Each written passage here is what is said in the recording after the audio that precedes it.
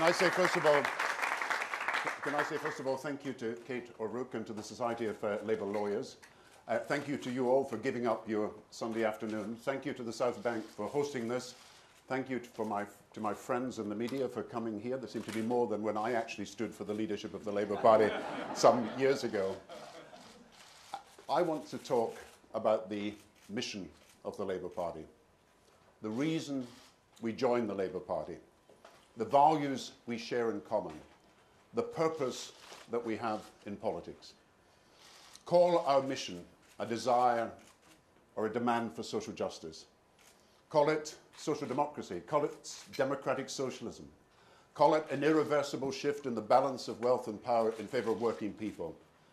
Call the mission using the power of the community to advance the cause of the individual. Call it, as we used to do, working for the many and not just the few. Call it, as Orwell did, in the most undogmatic of ways, the search for decency. All these values, these objectives set out. Leaders come and leaders go, and I know that.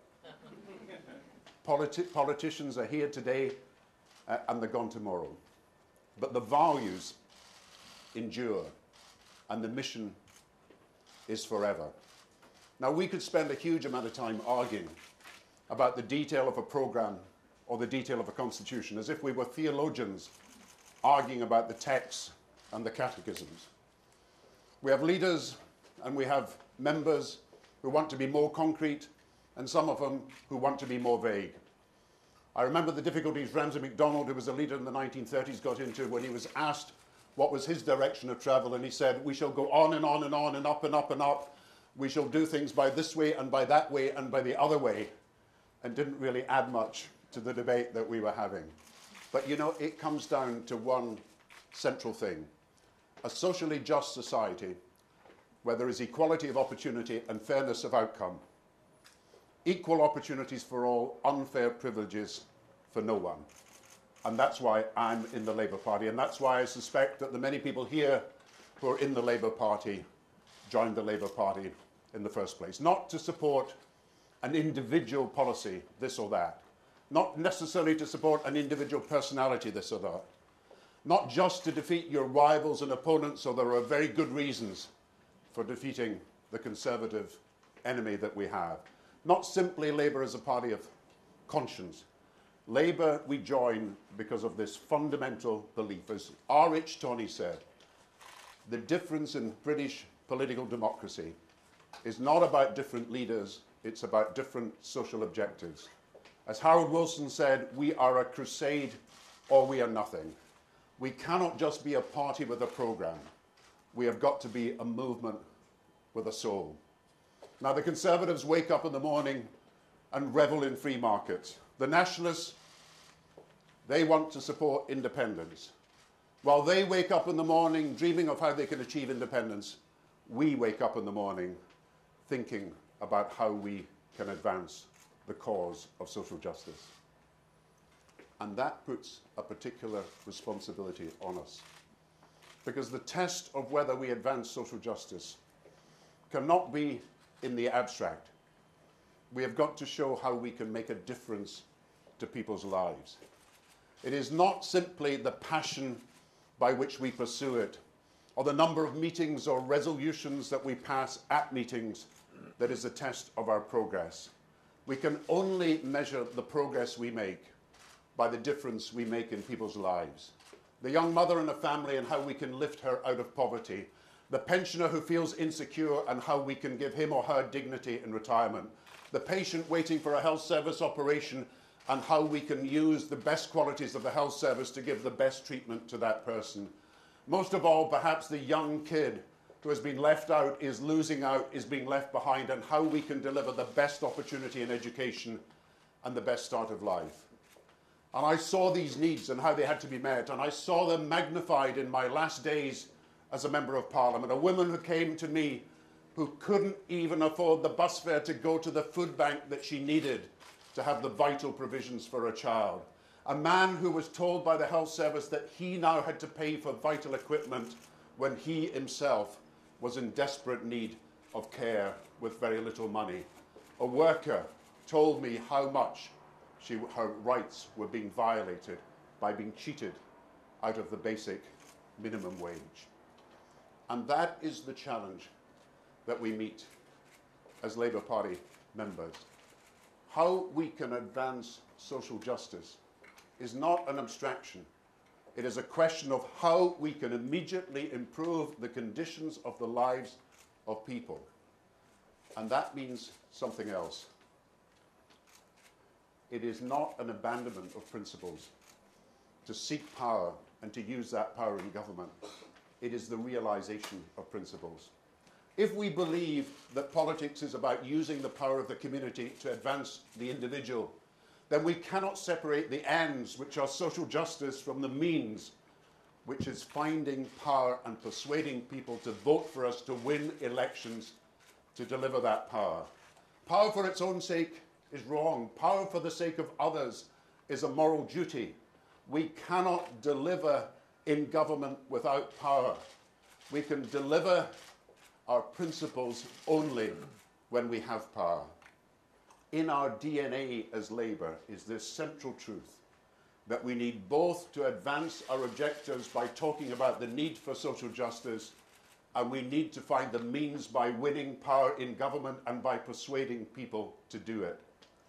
So when the Conservatives say that politics is the art of the possible, I say that's not enough. Politics is making the desirable possible. That's why we joined the Labour Party. But to make the desirable possible, we must also make the desirable popular, and we must make it electable. And that is the lesson that we're going to have to learn now. Now, I come here today just as people are about to receive the ballot papers. In fact, true to the prudence of the Labour Party, the ballot papers have gone out on Friday by second-class post and not first-class post, and they may arrive on Monday or perhaps Tuesday or Wednesday. And I'm here not asking for your vote and not as a candidate. I'm here, as I said to someone a few days ago, I'm too old to be a comeback kid. I'm too young to be an elder statesman. I've no title. I never want any title. I'm here as an ordinary member of the Labour Party, as someone who, with my wife Sarah, wanted to volunteer at the election to knock on doors to get the Labour vote out, who was very proud that my young sons said that they wanted to canvass with me, who was given, like so many thousands of people all over the country, we have given our lives to the Labour Party. And for us, the Labour Party is part of our family. And I think I understand how people feel today and have felt since that night of the general election. We are grieving. It really hurts. I know myself as someone who should know, because of what happened in 2010, what it is like to feel rejection and to feel defeat. We are grieving and it hurts. And I'm not here to attack any individual candidate. And I'm not here to say, abandon your high ideals. What I'm here to say is that the best way of realizing our high ideals is to show that we have an alternative in government that is credible, is radical, and is electable, is neither a pale imitation of what the Tories offer, nor is it the route to being a party of permanent protest rather than a party of government. And I want to set out what I think needs to be done. We are grieving. It's worse than that. There is demoralisation and there is despair, and that's reflected in what is happening in the talks amongst Labour members. And there's only one word to describe it. Our hearts are broken. But you know, there is one thing worse than having broken hearts. It is powerlessness. Our hearts can be broken, and yet it is worse to find out we are powerless to do anything about it. To see a wrong and not to be able to right it. To see an injury and an injustice and not be able to correct it. To see suffering and be able to do nothing about it. To see pain and know you cannot heal it. To see good that needs to be done and change that needs to be made, and not to be in a position to do it. And when I know, and I argue, and I think you believe, that the only way that we can avert the pain and end the suffering is by securing in future the election of a Labour government to deliver on our priorities. And when I see the opinion polls that say that the one grouping in the party that is likely to get most votes is the one grouping that even its own supporters say is least likely to be able to form a government, then we have to look at the lessons of our history. In the next few days, it will be 100 years since Keir Hardie, the person who is accredited with founding the Labour Party, died in September 1915. And Keir Hardie learnt one lesson in the 30 and 40 years that he was in poverty and when he was working for change. And the lesson he learned was that he had to form a Labour Party that sought power in Parliament, that needed to win the support of people to gain an election. Otherwise, he could make no difference to the conditions of people's lives. You see, when Keir Hardie started in politics, he found that there were many socialist societies. There was many debating organisations. There were many campaigning groups. They were all working for their own purposes and working for what they thought were common aims. But they weren't working to form a Labour government or even to create a Labour Party in the country. And Keir Hardie decided that his mission was to bring the socialists and the trades unionists and the progressive forces in the country together to form for the first time a Labour Party that had the distinctive aim of electing working people to Parliament to pursue a course that would lead to Labour in government. We think of Keir Hardie as the first socialist. He was one of the first socialists. His uniqueness is that he saw, above all, the need to create a Labour Party and to bring people together to do so, so that we could win democratic power to change people's lives. He had seen how with protests and with debating societies and with campaigning groups, we could make a noise but not make a difference.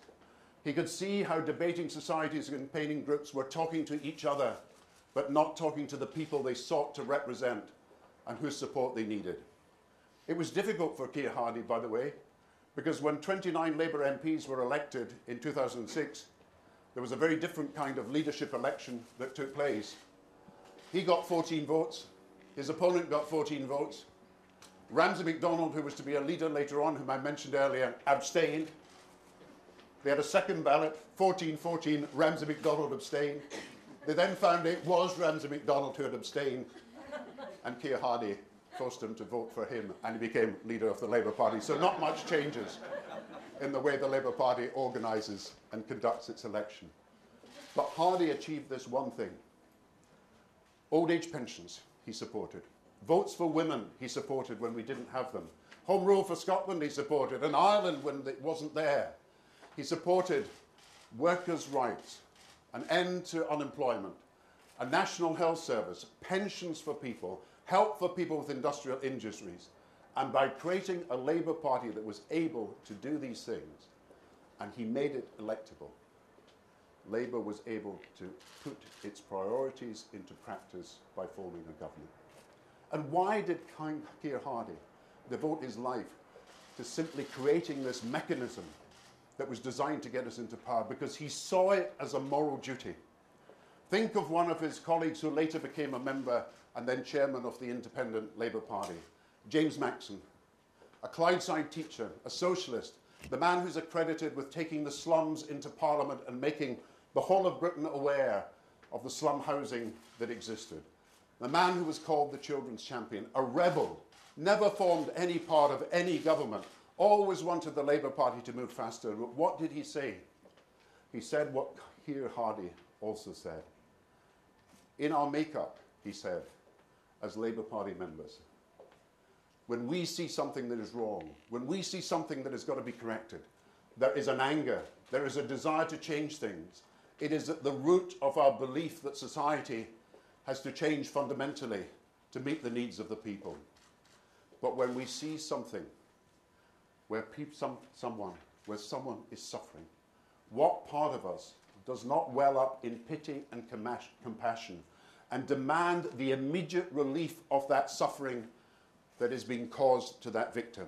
The election of a Labour government to do what it can, even if it is inch by inch, to relieve the suffering of that person.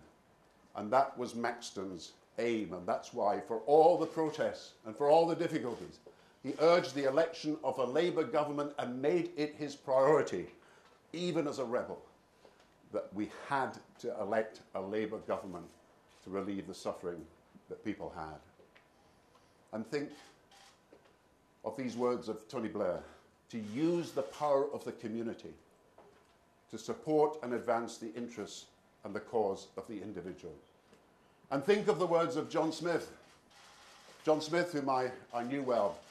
Some of you here in London, I maybe shouldn't tell this story, but every time I was with John Smith and the Labour Party was using that great song, Jerusalem, at all of its rallies and meetings, and I would be standing next to John Smith, and it came to this verse that said, England's green and pleasant land. And he always sang it as Britain's green and pleasant land. I'm sorry for William Blake's great composition, and he did it. But what did John Smith say? And I was there. I was sitting across from him the night, tragically, that he died in 1994. He was addressing a meeting, and what did he say? All I ask, he said, is the opportunity to serve. He didn't say, I want the opportunity to protest. He didn't say, I wanted the opportunity to make a song and dance about this policy or that policy. He said, I need and I want the opportunity to serve, to form a government, to take action to relieve the suffering that he described around him, to make a difference to society. And think of Neil Kinnock and what he said. Remember that memorable speech that Neil Kinnock made about he was the first Kinnock for 1,000 generations to be able to go to university, and his wife, Glenys, the same, the first in her family for 1,000 generations to be able to go to university. I know Neil well, and I was talking to him the other day. He came up to Edinburgh, I remember, when he was a very young MP, and we were showing him around Edinburgh. And of course, Edinburgh is full of cemeteries and it's full of all sorts of places. He came to this grave, and there was a grave mark. Here lies Tory and gentleman. And he said, funny, how could two people get into such a small grave? But what did Neil say? He talked about his family. They had the talent, they had the determination, they had the need to get qualifications, to get education. And what did he say? They did not have the platform upon which to stand. And what made possible that platform? Only the election of a Labour government could make that possible. Only people who made it their business, the priority to get the election of a Labour government. Only people who saw that we could not just be a party of protest. Only people who saw that to make the desirable possible, we had to be electable and we had to be popular with the people, could build that platform on which Neil and others, millions of others, because of the work of previous Labour governments, could stand with the opportunities for education. And just think of one other person, probably the person that most of us in all our lives admire most of all, Nelson Mandela. I was lucky. I was a friend of Nelson Mandela because I met him just after he came out of prison. I knew his wife, Gracia Michel, and I knew his family, and I met him on numerous occasions, and a man who was in private as dignified and as wonderful as you saw him in public. We brought him to London, some of you may know, for his 90th birthday, and we had this celebration to raise money for his foundation. Some of you may know that he auctioned a letter that he'd written, Letter to a Child, and that was auctioned to raise money for his foundation. And they had this auction, and it had all the celebrities there, from Bill Clinton to lots of actors, Forbes Whitaker and Smith and all these people, Emma Thompson, all there. And it ended up with a bid between Elton John and Oprah Winfrey. And Elton John went to 900,000, as high as that, and then Oprah Winfrey 950, Elton John to 1 million. Oprah Winfrey then beat him, and Elton John pulled out at 1.1 million. And then I'm told she was then told that she was paying in pounds and not dollars, as she thought. And then we went to this celebration the day after, where Nelson Mandela was speaking to a crowd of people at the Nelson Mandela concert. Some of you may have been there. And I was very lucky. I was sitting next to him, and I was helping him hide the champagne he was drinking from his wife, who had told him not to drink, which I thought was a bit much on his 90th birthday to be refused the chance to drink. And then we went downstairs and met the performers. And the late, sadly late, Amy Winehouse was there. And she came up to meet Nelson Mandela and said, "Mr. Mandela," she said, "you and my husband have a great deal in common." And Nelson Mandela sort of was stumped and he didn't know what to say. And she said, "Yes," she said, "both of you have spent a long time in prison." But you know, Nelson Mandela, what did he say to the South African Parliament after he became president? In his first 100 days, he said this: "At the end of the day, the yardstick by which we will be judged is one and only this: how we better, through our endeavours, the condition of the people." This was a man who'd spent 30 years almost in prison, who'd had, by virtue of apartheid and exclusion, to have been simply a prisoner of protest. He had to run a party that couldn't even stand for elections to win power. But what did he say? As a man who could have elevated protest above everything else, he said, "No, the test of what we will do is how we can win power and use it for the people of the country." John Smith, Neil Kinnock, Nelson Mandela, they all send a message. Politics is the art of making the desirable possible. But to make the desirable possible, you have to be electable and you have to be popular. I think of our Labour councillors today, who are doing the most difficult job throughout the whole of the country. They're being asked to keep Sure Start centres open against the odds. They're being asked to help provide for the elderly care services against the odds. They're being asked to help young people who need apprenticeships against the odds. They're being asked to run public services like libraries that are being cut because of central government decisions, and they're doing it against the odds. And what is the message that they send? They've got to tell people that yes, we will do our best in the circumstances we find ourselves, but yes, too, protests will not be enough. We will need to work hard for the election of a Labour government. And look at Aneurin Bevan, one of our greatest leaders, the man accredited creating the National Health Service. He didn't beat about the bush, Aneurin Bevan. He said the big question was not whether we achieved the great lofty social objectives that I've talked about. He said the question is, where is the power? And how can the working families and working people of this country get hold of it? And he told a story about how his father had taken him in Tridigar, where he was brought up, taken him to the local council and said, "This, son, this is where the power lies." So he stood for the council and was elected to the local council. And when he arrived at the council, the clerk of the council said, "Look, son, the power has moved from here. It's not here anymore. It's in the county council." So he got elected to the county council. And then he found when he got to the county council, he could do nothing because there was not enough money. And local government was being cut once again by central government. So he decided to go to Parliament. So in 1929, he was elected to Parliament. And he got there and he said, "Look, I thought the power lay here, but I find it's with the government." And no doubt he would say now, power is not just with this government, but with global institutions around the world. And he said the issue was, how do we get power to enable poverty, to use democracy, to unwind privilege in the interest of working people? And he never gave up on this. Not for him, Labour as a party of protest. Not for him simply making the desirable possible without making Labour popular and electable. And when in 1931 Labour was beaten, and Jenny Lee, who was to be his future wife, and she came from my constituency and I knew and met her, and she said to him she was going to stay with the Independent Labour Party as a party of protest. Do you know what he said? He quoted Hamlet, and Hamlet to Ophelia, and he said, "Get thee to a nunnery and have done with it." He said, "Your epitaph will be pure but impotent. You can be as pure as you like, but you will achieve absolutely nothing." And he said, like it or like it not, the Labour Party is the instrument that people in this country had chosen. And for all its failings, the working people of the country look to us.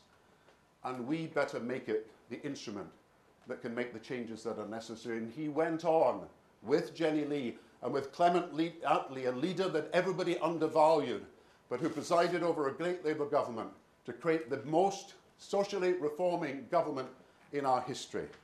A man who started off by saying, where is the source of power?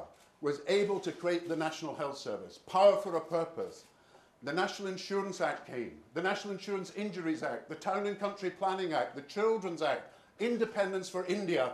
Who could say, with that reforming Labour government, attacked on all sides by people who said it was better to rebel and protest than to be in government, who could say that that was not putting power into practice in the way that all of us should think is the best way to move the country forward, not just then, but today?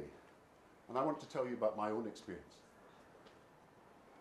1979 to 1997, 18 years, 14 years of which I spent in Parliament. And we could run demonstrations, and we could run rallies, we had marches. We had the biggest march for jobs the country has ever seen in Glasgow, with more than 1 million people in 1982 under Michael Foot's leadership. The same as the march we'd had on Upper Clyde shipyards in 1972, where John Smith and Donald Dewar and I and many marched to secure the jobs of people in the shipyards. But you know what happened? When we left power in 1979 and people criticised us, there were 1.2 million people unemployed.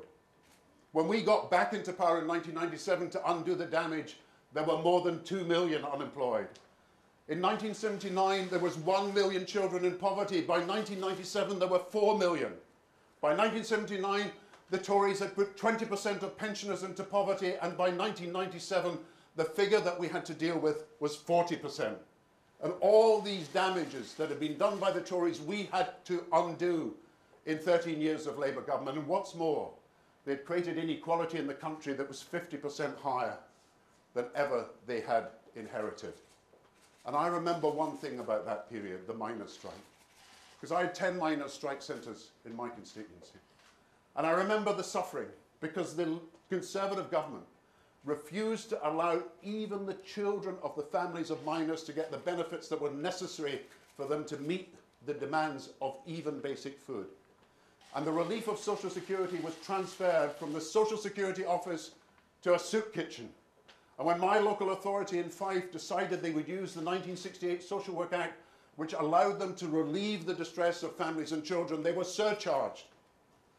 And what these miners' families would have given them for a Labour government. So yes, in 1997 and afterwards, we made mistakes. We all make mistakes. It's human to make mistakes. But you know, the national minimum wage was not a mistake. Sure Start was not a mistake. The New Deal paid for by the utilities, £5 billion for 2 million young people to get jobs, was not a mistake.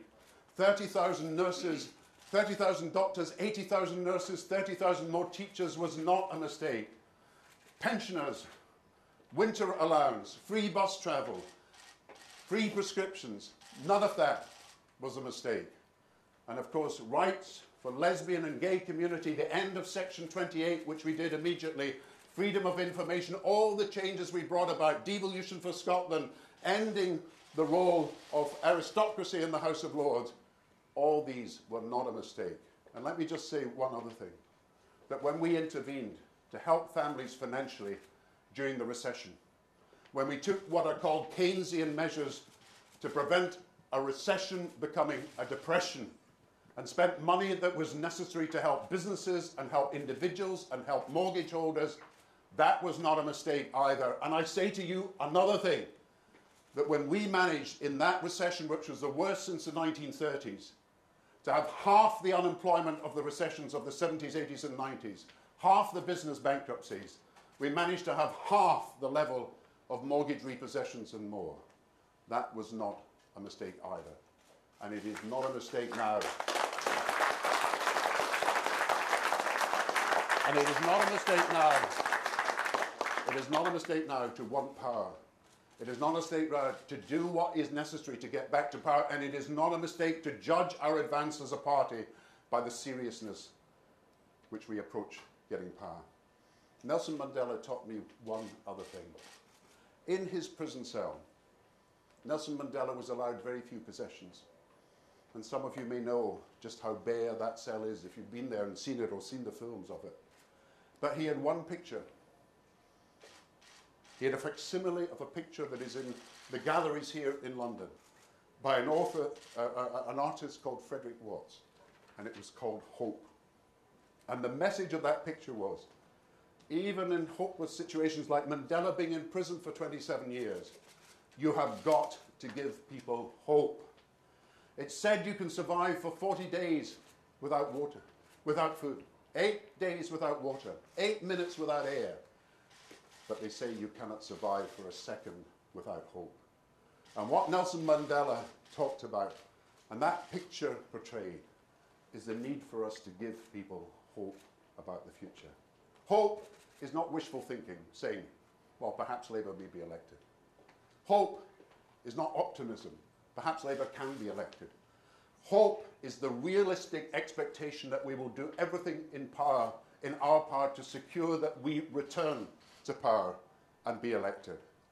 And if we cannot give people hope, and if over these next few months, as things get worse as they will, the National Health Service under more pressure, workers' rights squeezed, the social charter at risk, the BBC or parts of it about to be privatised, young people finding that housing benefit, income tax credits, and grants and tuition fees are all being cut, and in many cases cut away entirely. If we cannot give people the realistic hope that we can do something about it, the realistic expectation that we are working hard and we've elected people who would ensure that there is a Labour government and will do their best to make that possible, then people will walk away from us and we will lose their support for many years. So it's obvious to me that the lessons of our history show that we have got to be a party that pursues the art of the desirable and not the possible. But to secure the desirable and to persuade people of it, we've got to be popular and electable and not simply be a party of protest. And so the question people may ask is this: well, why all the turmoil now? What is different about now from the years that have gone in the past? Why does it look as if Labour is in so much difficulty now, even worse than perhaps in the 1950s when we lost 3 elections, or the 1970s and 80s when eventually we lost 4 elections? Why is it that people sense Labour is in turmoil now? Of course it's partly because we lost an election that we expected to win. Of course it's also because we know that the Conservatives could be in power for 10 years. But you know, there is a bigger picture to this, and it's all over Europe, and it's across America as well. It's the insecurity that people feel when they see the changes that are being wrought in their lives as a result of what they sense is a runaway train, a process of global change and globalization that looks out of control and indeed uncontrollable. And it's making people insecure, it's making people uncertain, it is making people unmoored, it is making people angry, it is making people turn to alternatives in nationalism, in protectionism, in anti-immigrant isolationism, and in many forms of extremism.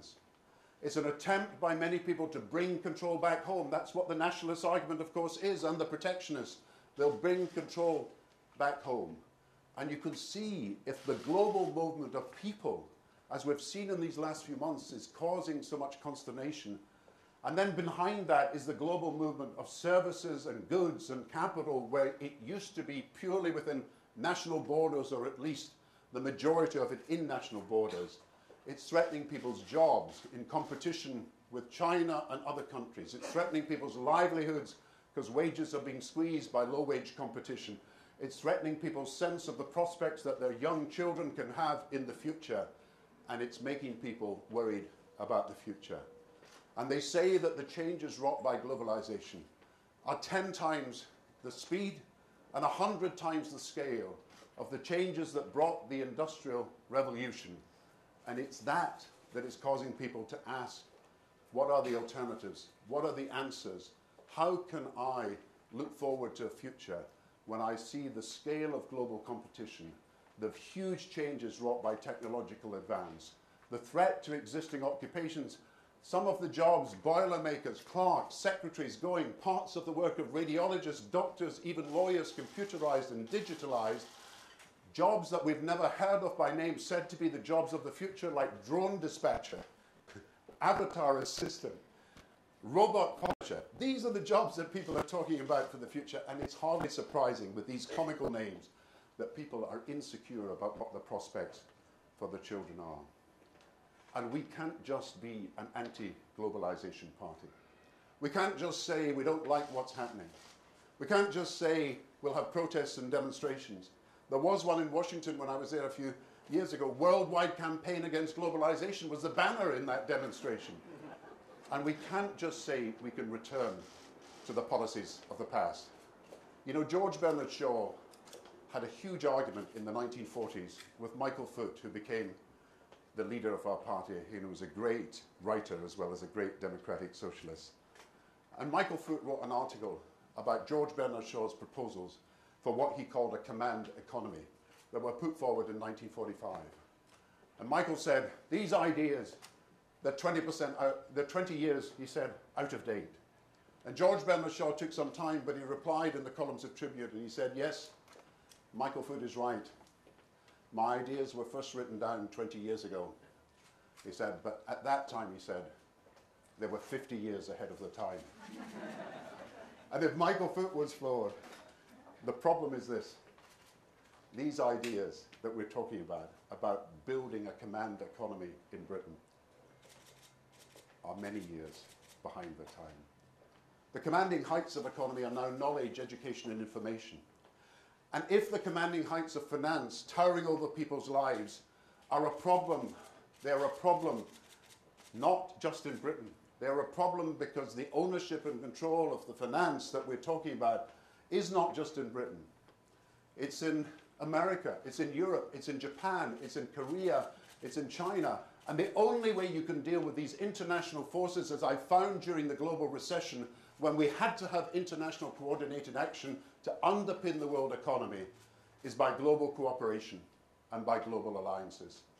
And I just say to you this, if we're going to solve the problems of both the global economy, global finance, global climate change, if we're going to solve the problems of global inequality and poverty, we will need a level of global cooperation to match our national endeavours that is higher and at a far more sustained and advanced level than ever before. And I have to say that if our global alliances are going to be alliances with Hezbollah and Hamas and Hugo Chavez's Venezuela and Vladimir Putin's Russia, there is absolutely no chance of building a worldwide alliance that can deal with poverty and inequality and climate change and financial instability, and we've got to face up to that challenge. And I'll say one other thing, what about Europe? We led the way, Britain. We should be proud, progressives in Britain. We led the way in defeating totalitarianism and fascism and Nazism in the continent of Europe. We led the way in defeating anti-Semitism, and we led the way in defeating racism. And how can we say that for progressives, the best way of facing the future is to abandon cooperation with Europe, to leave our membership of the European Union, just at the time when our leadership is needed more than ever to fight protectionism and xenophobic isolationism and all the extremes of racism, discrimination and prejudice, whether it be against gays or against women or against children or against people who are disabled in this continent. And we have to face facts. If we want to make changes, we need alliances across the world. You know this, there has to be changes also in the way we think about our party. There's a great story told by my old friend, who's now dead unfortunately, Frank McElhone, about trying to join the Labour Party in the 1970s. And Frank, who was a member in Glasgow, insisted that you had to have an interview with him in his office, in a place that was actually, strangely enough, called Frank's Bank.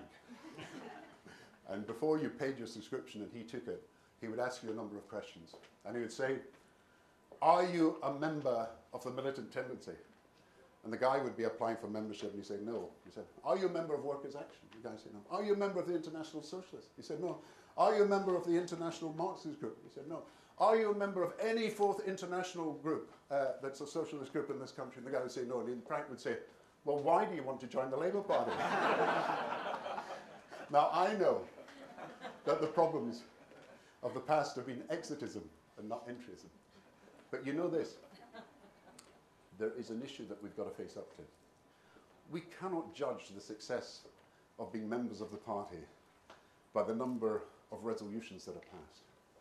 It's by the numbers of people we recruit who used to be liberals or conservatives or non-aligned or nationalists who come to our doors. If we believe in the principles of fellowship and cooperation, if we're mounting a party that is organised for the future, then we have to be looking outwards and not looking inwards. We have to be reaching out to people beyond our ranks. We cannot allow ourselves to be in a debate just with ourselves and not with the people we need to persuade. We cannot, in the end, call ourselves a movement if a movement does not mean that we're reaching out, broadening, deepening, widening our support all the time. And I'll tell you this, as someone who has had some experience of fighting elections, the British people, most of them share the values that we would talk about at its most basic. They're not dogmatists, they're not doctrinaire, they're not ideologues, but the British people that I know, or the majority of people I know, they do feel the pain of others. They do believe in something bigger than just themselves and their own interests. They do. They cannot feast and be happy when other people are sad and hungry. They cannot be at ease when millions of people are ill at ease. They cannot be secure when they find millions of people insecure. They cannot feel comfortable when there are millions of people without comfort. And I believe we can persuade them that it's not anti-wealth to say that those with wealth should do more to help those who are not so wealthy. It's not anti-enterprise to say that those who have benefited from the skills in an enterprise should help those who have never had the chance to be enterprising. It's not anti-market to say that markets can only survive with values and markets need morals. And it's not anti-patriotic, and I think we can persuade them of this, that when the Conservatives seek to divide this country, English nationalism versus Scottish nationalism, North versus South, London versus the rest, middle class against what they call people who are scroungers, when the Conservatives try to divide this country, we can show that the Labour Party is the best party to unite it for the future. So there are 5 lessons I've learned from being in government and from my membership of the Labour Party. The first is this, and we should remember this as we vote. Our principles require us to seek government and to seek power on behalf of people. It's a principle of being in the Labour Party. It's part of our DNA that we not only want to pursue social justice, but we need to have before us the means by which we achieve it, and that requires us to elect a Labour government.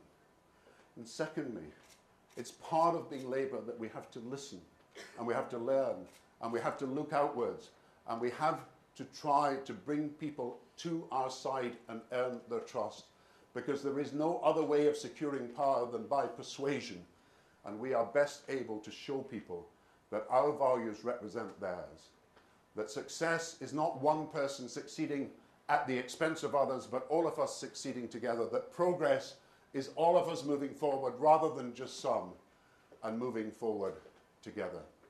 And I think the third thing we can show people is it's not enough just to be anti-globalization, anti-this, anti-that. People are angry, but they also want answers and they want alternatives.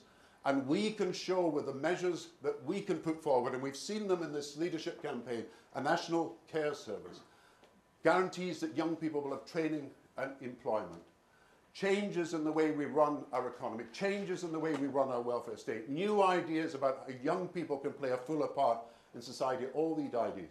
We can show that despite all these challenges that bring insecurity caused by globalization, we can give globalization a human face and show it can be managed by international cooperation and by national action in the interests of the people. And the fourth thing I've learned is you cannot survive unless you can give people hope.